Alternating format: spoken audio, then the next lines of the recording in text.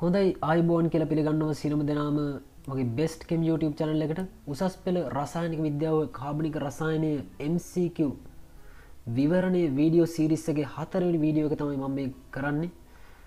ඉතින් ඔයා තාමත් මගේ channel එකට subscribe කරලා නැත්නම් subscribe කරලා set වෙන්න මගේ channel එකට. ඒ වගේම ඔයා මගේ පරණ videos බලලා නැත්නම් ඒ වගේ ගොඩක් දේවල් ඔයාලට ඉගෙන ගන්න තියෙනවා. ගිහින් ඒවත් බලලා එන්න කියලා මම පොඩි ආරාධනයක් කරනවා. ඉතින් අපි එහෙනම් අද බලමු මොකක්ද ප්‍රශ්නේ කියලා.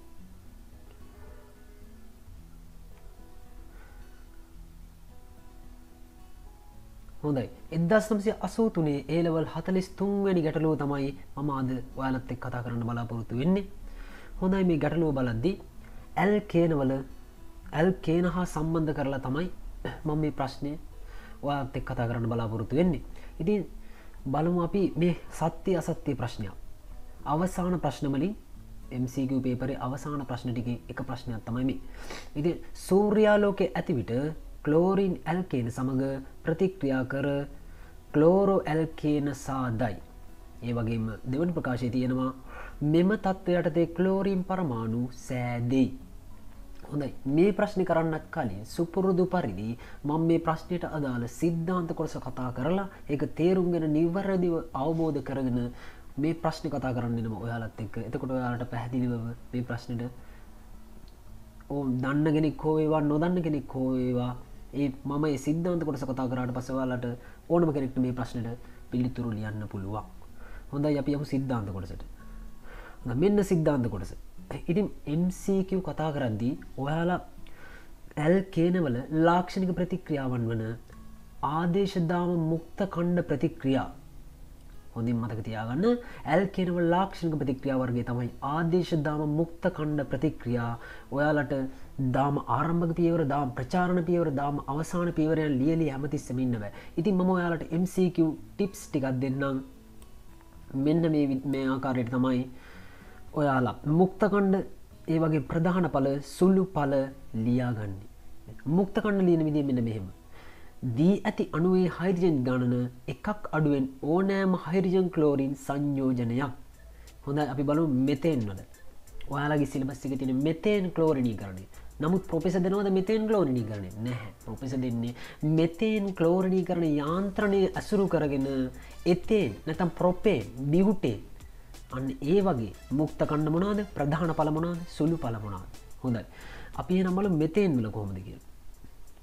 දී ඇති අණුවේ හයිඩ්‍රජන් ගන්න එකක් අඩුවෙන්. මෙන්න අණුව තියෙනවා හයිඩ්‍රජන් ගන්න එකක්. CH4 මෙතේන් අණුවේ එකක් හයිඩ්‍රජන් ගන්න එකක් අඩු කරාම CH3 මුක්ත ඛණ්ඩක සෑදෙනවා.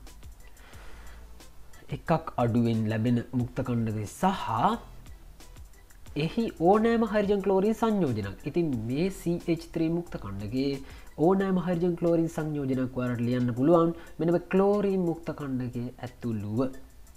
හොඳයි අපි බලමු ඕනෑම හයිඩ්‍රජන් ක්ලෝරින් සංයෝජනයක් කොහොමද කියලා. එහෙනම් CH3 හයිඩ්‍රජන් ගණනට සමාන වෙන ඕනෑම හයිඩ්‍රජන් ක්ලෝරින් සංයෝජන මට මේක තව විදිහකට ලියන්න පුළුවන් CH2Cl. ඔව් එතන හයිඩ්‍රජන් 2යි ක්ලෝරින් 1යි. සේරම හයිඩ්‍රජන් 3යි. එහෙනම් හයිඩ්‍රජන් ගණනට සමාන ඕනෑම හයිඩ්‍රජන් ක්ලෝරින් සංයෝජනයක්. ඊළඟ තව මුක්ත ඛණ්ඩයක් මට ලියන්න පුළුවන් CHCl2.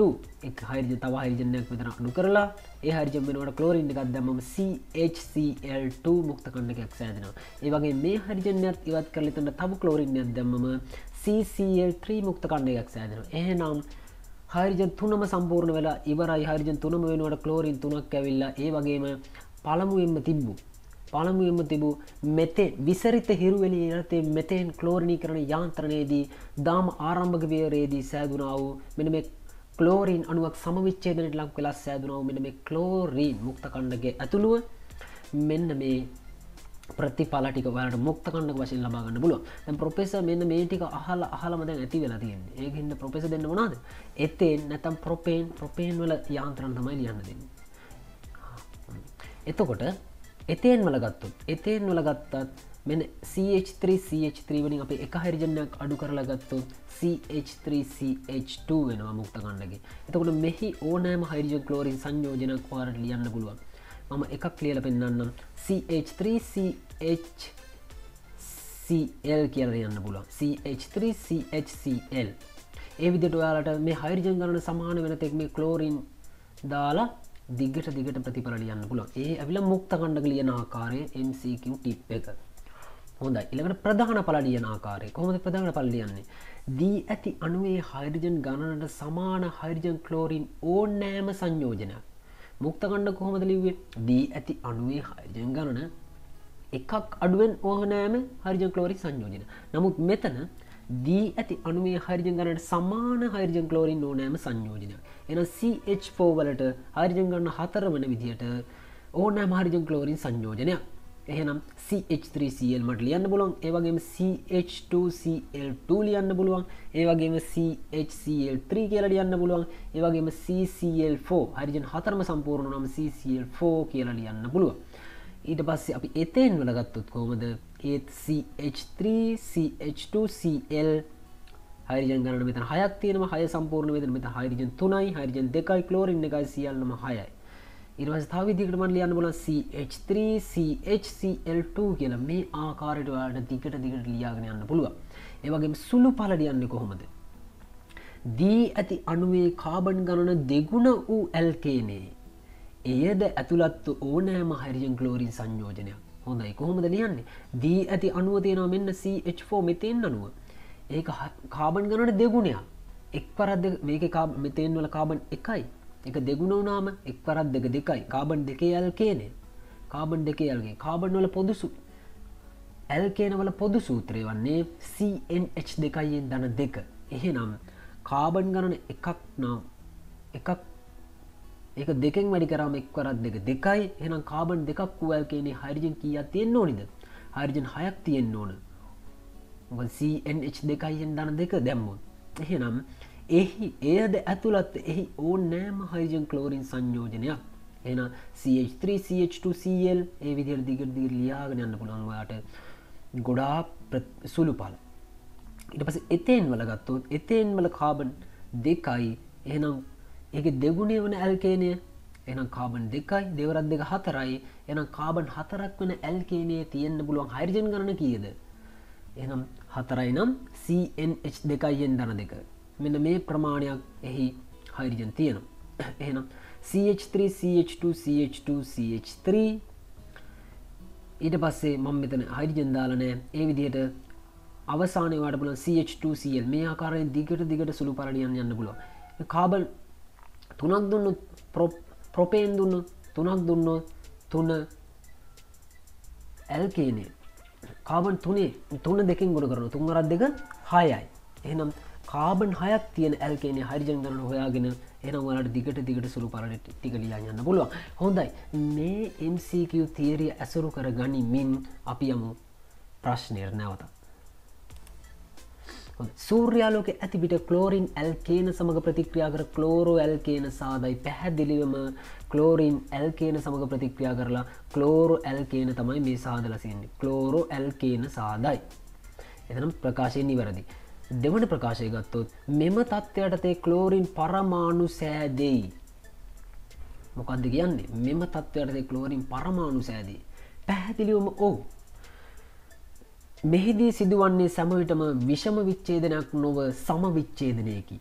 සම විච්ඡේදනය කියන්නේ බන්ධනයේ සෑදීමට දායක වූ පරමාණුවේ තමාදායක කරා වූ ඉලෙක්ට්‍රෝනය තමා විසින්ම ලබා ගැනීම. හොඳයි. විෂම විච්ඡේදනයේදී එවන දෙයක් වෙන්නේ නැහැ. විෂම විච්ඡේදනයේදී විද්‍යුත් ඍණතාවයේ වැඩි එක්කෙනාගේ දෙසට බන්ධනය කැඩිලා ධන ඍණ ස්වභාවයක් තමයි ගන්නෙ.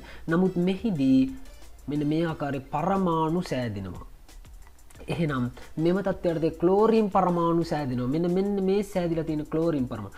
දාම ආරම්භක පියවරේදී ක්ලෝරින් අණුවක් සමවිච්ඡේදනයට ලක් වෙලා ක්ලෝරින් පරමාණු සාදනවා. ක්ලෝරින් මුක්ත ඛණ්ඩක සාදනවා. හොඳයි. එහෙනම් මෙහෙම ක්ලෝරින් පරමාණු සෑදුන නිසා තමයි මෙන්න මේ විදිහට ක්ලෝරෝ ඇල්කේන සෑදුවේ. හොඳයි. එහෙනම් දෙවනි ප්‍රකාශයෙන් පළවෙනි ප්‍රකාශය පැහැදිලි කරනවාද නැද්ද? පැහැදිලිවම පැහැදිලි කරනවා. එහෙනම් පිළිතුර මොකක්ද? 1983 43 වෙනි ගැටලුවට පිළිතුර මොකක්ද? පිළිතුර 1.